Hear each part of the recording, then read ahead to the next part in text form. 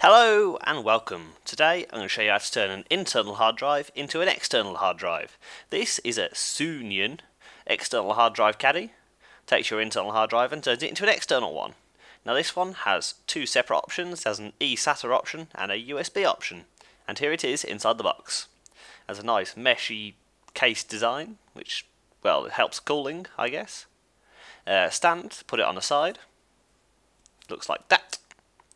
A cable, which is your USB, as you can see, USB A to USB B. An e-SATA plate for your desktop computer, so that'll sit inside the desktop and go from a SATA port to an e-SATA port. All it is a converter. And speaking of e-SATA, there is your cable. Very useful. Nice, cheap, flimsy screwdriver, power supply, and your instruction manual, which you do not need, because I'm doing this video just for you. And the 4 screws to secure it inside your caddy.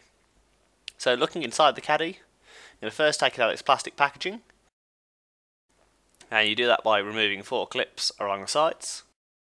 But first we'll take a good look at the ports you've got. So you've got USB-B connection, power supply and e-SATA, and a space for 2 extra ports, but I'm not sure what they're supposed to be to look like firewire.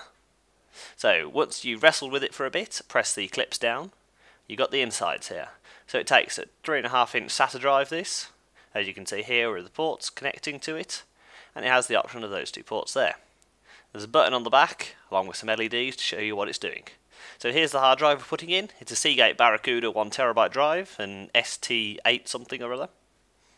And all you have to do to put this inside is match up the contacts with the contacts. So we're going to slide that in, like so. And it's ready to go. You now need to put the 4 screws in around the hard drive, and this will keep it from moving around inside its case. And once they're all in, just like that, you can put your case back together. Now again, this is very fiddly, because it's got these silly plastic connectors all around the side of it. The clips are hard to get off and hard to get back on. So once you've wrestled with that some more, it's ready to go. So you'll need to start connecting up your things. First in, we'll put the power supply, and secondly, you can make your choice. Do you want USB or e-SATA? Well, to help you make this choice, I'm going to do a test for you. Which one gives the highest data rate? So turning our hard drive on by pressing the LED button here. And we started off with the e-SATA, so we have to go to Device Manager and press Scan for scanning plug and play devices. You can see it's appeared here. You can't just connect it like a normal USB port, it has to be configured in your BIOS, or EFI. So we can do a quick test here.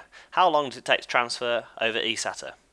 So dragging this over, we'll have a look at the speed. We're doing about 125, 119, so it's a slowing speed, but it's an impressive speed for an external device. So about 118, 113, 114. This is 1 minute in. Still going, still going. 1 minute 10 seconds. 111 megabytes a second. And we're done. 1 minute 12 seconds that took. So we'll now move on to USB. This is USB. And we are recording. The file I'm copying over, if anyone recognises it, that is Call of Duty Modern Warfare 2. It's from my EZCap video, available in the top left corner now. So if you want to check that out, you can. It's a nice big file, so I think it's great to transfer. As you can see, it's 7.23 gig.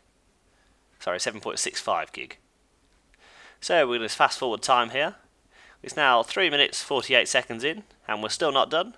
So this is over 4 times as slow, and we're still going. Are we going to hit 4 minutes? 5 seconds? 58, 59? Almost. About 59.5 seconds. USB is widely available, but it isn't very fast. Thanks for watching, and don't forget to subscribe.